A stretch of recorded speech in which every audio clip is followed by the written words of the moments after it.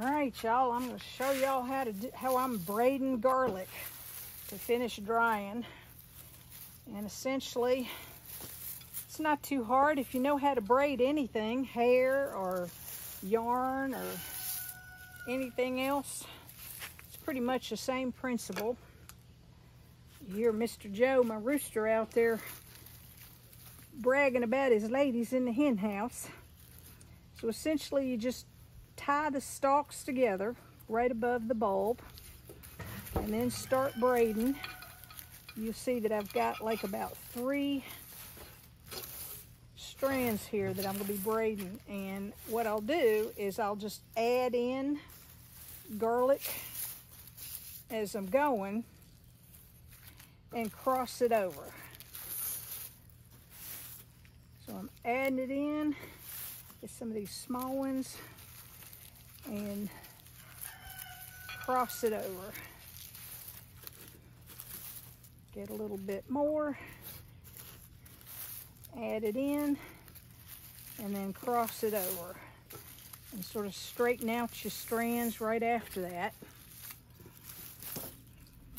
Add a little bit more, and then cross over. And when you think you got enough, then just keep on braiding all the way up.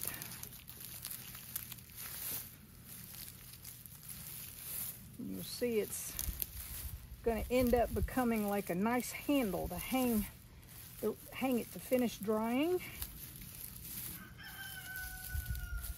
Yes, Mr. Joe, I hear you out there crowing away, bragging about your girls and all the eggs they're laying.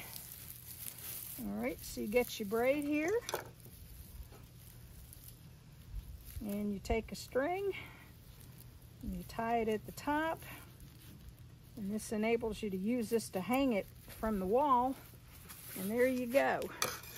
Now you notice I didn't cut any of the roots off while I was braiding because it didn't really matter. So afterwards, I'll just go through and trim them down, give them a haircut. And these will continue to start drying up, and you'll get a lot of little dust from the drying, dirt and roots. So just be aware of where you're planting them or hanging them up to dry. And there you go.